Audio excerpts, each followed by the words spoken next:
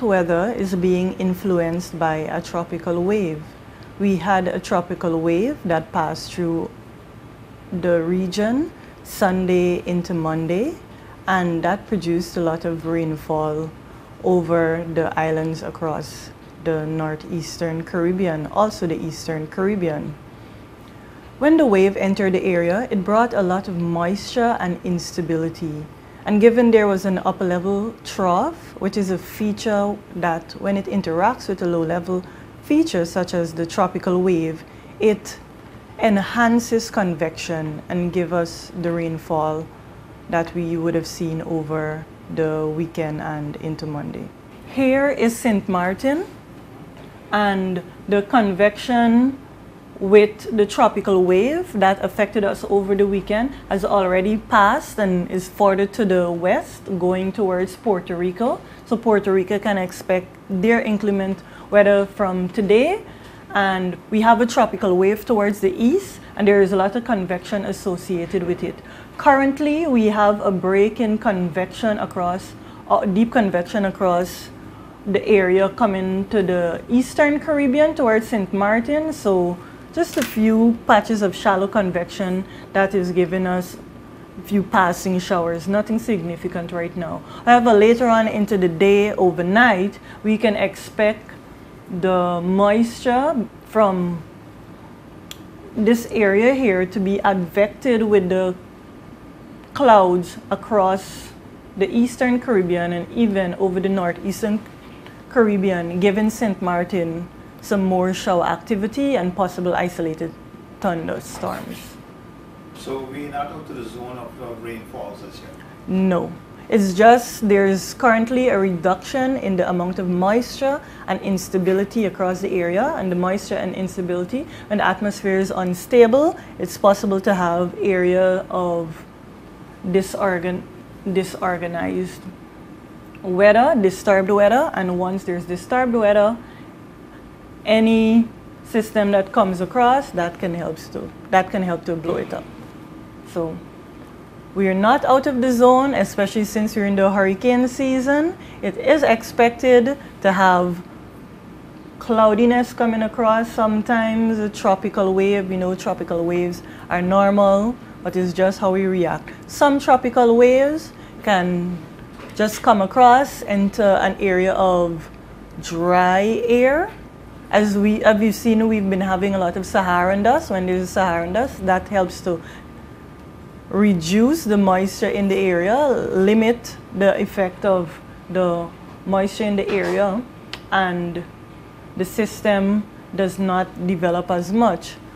However, if it's clear, as a tropical wave passed and it had washed away some of the dust in the air and another tropical wave entered the area, it is a conducive environment, just waiting for something to give us some showers.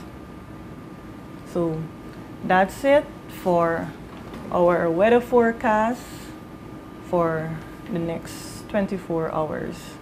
Currently, we do have something that has came across the coast of Africa, which is a tropical wave. The National Hurricane Center is monitoring it, also our office, and currently it has a low chance of developing into a tropical cyclone. However, the conditions across the Atlantic are becoming favorable, so it's possible that there can be some development over the weekend. However, within the next 5 days, it has a very low chance of becoming a tropical cyclone. Currently, we do have a tropical wave east of the eastern Caribbean, and as you can see here, there is some convection developing, and this convection is developing because there's lingering moisture and instability in the atmosphere from the tropical wave that would have passed us over the last few days. So although we have a reduction in moisture and instability over our area this morning and is expected for most of the day, later on we can see this patch of convection propagating over the Atlantic and coming towards us. So maybe into the evening and next morning we can expect an increase in shower activity again with possible isolated thunderstorms. Well, as you know, we are in the hurricane season, and not just the tropical wave, but also hurricane preparedness. We should be prepared in the event this system or any system blows up and develop into a tropical storm or hurricane. Persons should ensure that their roofs, windows are fixed. If there's any blockage to, maybe they have a drain near their home.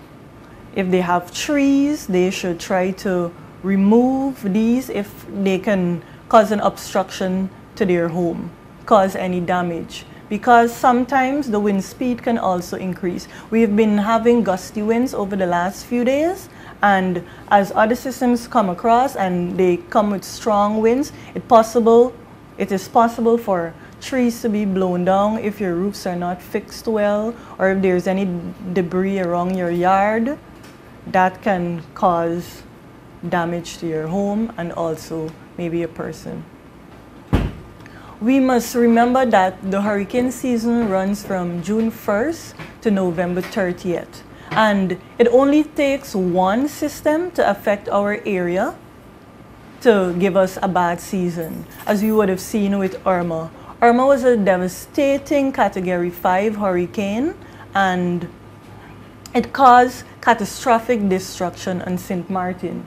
What we should do is remember that being prepared is key. Sometimes not just the development of a tropical cyclone. As we would have seen over the last few days, a tropical wave passed across the area and gave us a high amount of rainfall. The rainfall led to flooding in some areas. Persons need to take these things into consideration. Not only the winds and not only the tropical cyclones. Rainfall also can cause flooding and disrupt our lives. So we must be prepared. And with being prepared, we need to take into consideration the Meteorological Department, which is the official source for weather information in St. Martin. A lot of people may want to check other websites, other sources, listen to different broadcasts from other persons. However, it is the Meteorological Department of St. Martin who has the authority to give warnings and watches to prepare people for any devastation that might be coming with a tropical cyclone.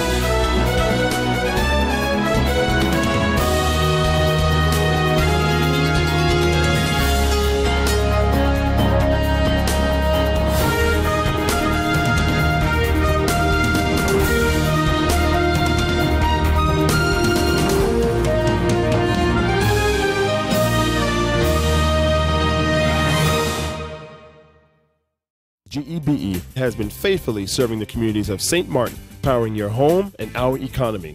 Come rain or shine, our qualified team of professionals are working hard 24 hours a day to provide you and your family with safe, reliable electricity and water. We use the latest technologies and test our products daily to maintain the highest international standards. Our friendly staff is always there to assist you, whether in person, over the phone, or online. We are committed to constantly improving our products and services, making them more efficient, effective, and environmentally friendly to serve you better today and our next generation of clients tomorrow. GEBE, powering a brighter future. Our friend Megawati is here with tips to save you energy. 1. Turn your airco temperature up. 2. Use a ceiling fan instead. 3. Buy energy-saving products. Save some green with NVGEBE. It's been said that behind every door, possibility awaits.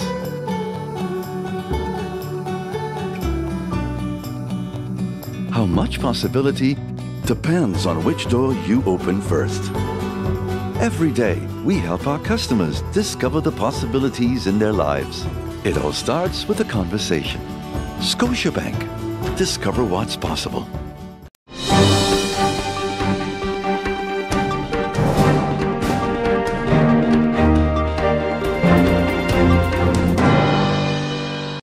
Within the whole aspect, what was very interesting was also that the president of Education International, who is Susan Hopgood. Susan Hopgood gave also very inspiring words of at the different sessions, and she was the one to actually chair all the Congress meetings with the resolutions, etc. And it was done in a very, very good way. We also had words from David Edwards, who is now the General Secretary after the retirement of Fred Van Leeuwen. Now, one of the real good highlights of this was also the book that was written as the 25th year of Education International was being celebrated. There was a book that was written by Susan Hopgood and Fred Van Leeuwen on the 25 things that you need to know. So that is a book that is very handy, that have, of course, it speaks, the 25 speaks to the 25 years of Education International. And as you know, Education International is a global organization that defends the rights of the teachers, where they have different regions. So they have the Asian region, and Asian and Pacific, the European, the North America and Caribbean is together, and then they have the Latin American and they have the African. And you have within those regions, you have some of the challenges and some of the developments that are more or less the same, but you have also some other things that we might not experience at this side. But this is what solidarity is about. Within a global organization, you also create the space of having solidarity for different issues that are being brought to the table. And one of the things that you would see at this whole, how you would say it, at the whole Congress, is the seriousness that people go about doing business within the discussions and within tabling the motions. So a lot of emphasis was being placed on sustainable development goals, the fact that they have been signed off by a number of countries, and there are some goals that have to be accomplished by 2030. The fact that we have 11 years more to work on a number of these goals, some of them that are being taken seriously by the governments and others that are not being taken seriously. And a lot of emphasis was put and placed on development goal number 4, which is education and the rights to education. And the strong message that came out there was, again, no to privatization of public education.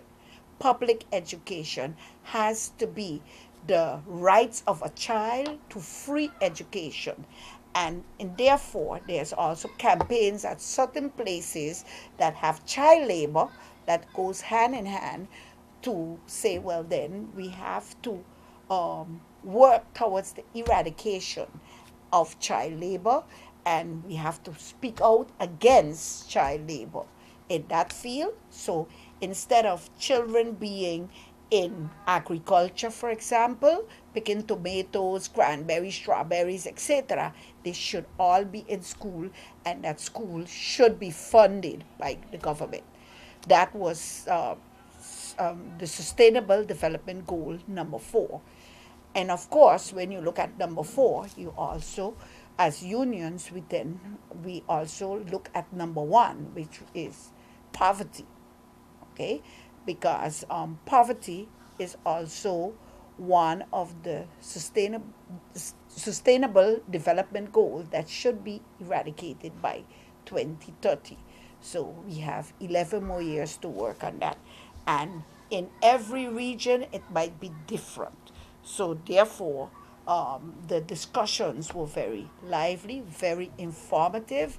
The challenges that are faced, for example, in the African part of the region, with teachers that are being, for example, killed or being abused, violence against the teachers. We don't have that in such a accelerated area or way in St. Martin, but it does not mean that we cannot have sympathy and also solidarity in that case to move motions that would go against this type of, what is happening with teachers in that part. We also had a whole movement there on a union leader that is in prison, Lulu, and we had a lot of discussions. We heard where people make a lot of discussions on that.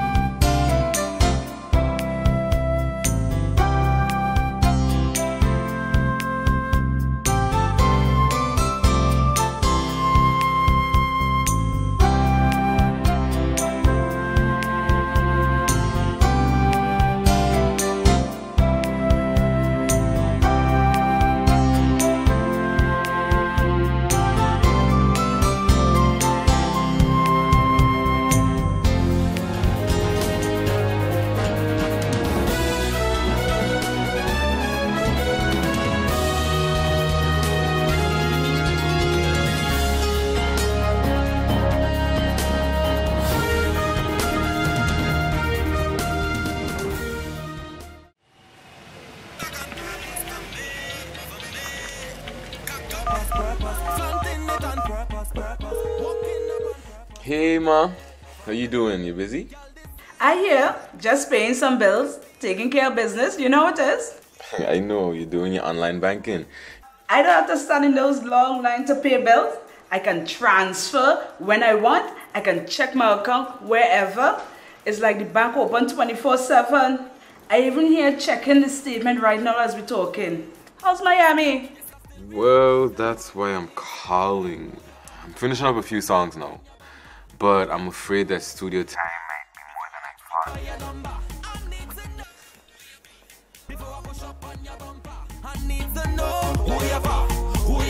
thought. And I was wondering if I could get some help with some funds, and I could pay you back as soon as I get back to St. Martin. Let me check my account. How much you need? I think 500 should be enough. I can transfer it to you while online. Direct from me to you. No problem. Great. Thank you so much, Ma. I'll get online with Viv now. Alright, darling. You know who you're for? I need to know who you're for. Contact WIB today for your complete personal online banking experience. Available for all mobile devices. The Wynwood Islands Bank, now your online banking partner.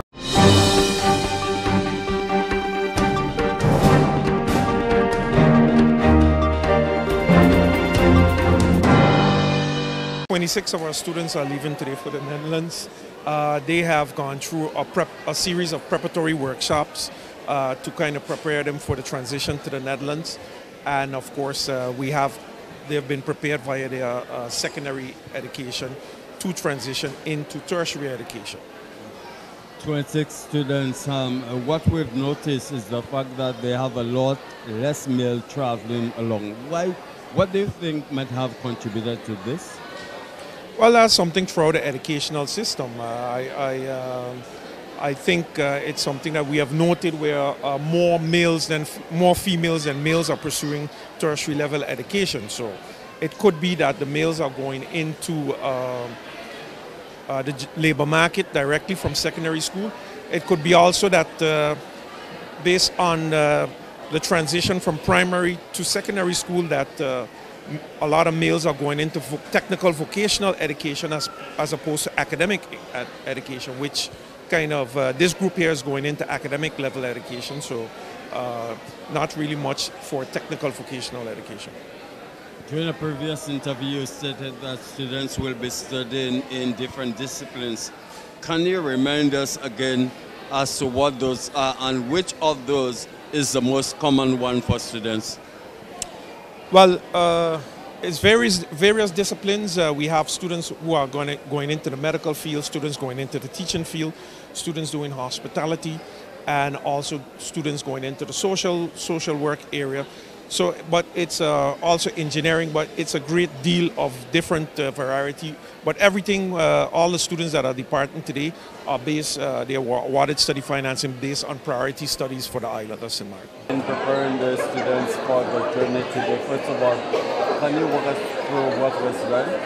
Basically, we had some different workshops in terms of psychosocial workshops in terms to prepare them for the different culture that they're going into. Because a lot of times, although they may be Dutch nationals, when they go to Holland, it's a different way of life. And they have to understand that the things that they can get away with, for example, in St. Martin, they can't get away with there. And they have to be prepared mentally to adapt to that culture and that society. Based on the series of workshops, do you think that the students are quite prepared mentally for the challenge ahead? Basically, I think they're prepared because when we brought in, for example, we held different workshops, we brought in guest speakers. And of course, the guest speakers were talking, and a lot of them, it's agreed in terms of what the guest speakers were saying, because the guest speakers were of their peers, people who left recently and went to the Netherlands, and of course, brought back that knowledge and shared it with them. For me, it means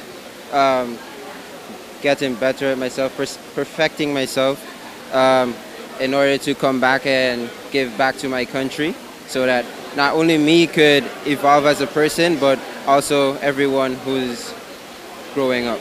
My study is financial control, so I'll be more focusing on consulting a business, how to start up a business. Basically, every department in a business, I will have more knowledge of going in a business, basically. You're coming from which of the schools? I'm coming from MBC Harvard. Now, many persons strongly believe that we are going to Holland, we are there to study, but things might not work out in the field that we are pursuing. Is there a second choice for you? Yeah, because if financial control don't work out, then you can always switch study. And if you can switch studies, they have accountancy, international business management. They have a long variety of studies, basically, too.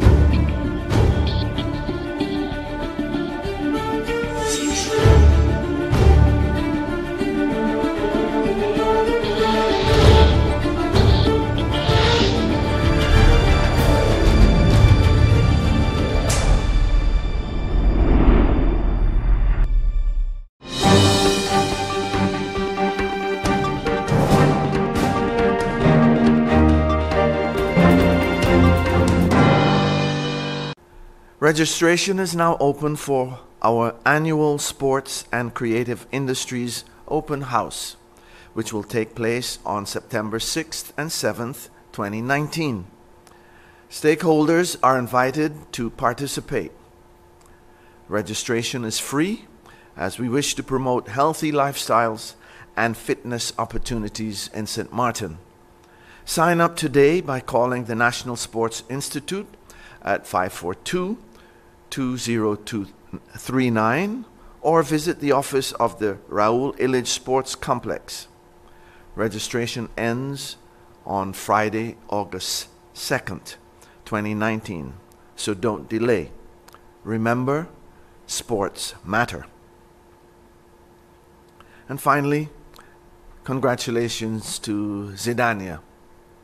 St. Martin's flag waved high in the Dominican Republic last week when our 2019 Junior Carnival Queen, Zidania Charles Gums, brought home the crown for Miss Preteen Model International 2019-2020. Additionally, Zidania captured the prizes in 4 categories: Best Swimwear, Best Interview, Best Evening Wear, and Best Teen International. Zidania, we celebrate with you and with your family. You've made your country proud.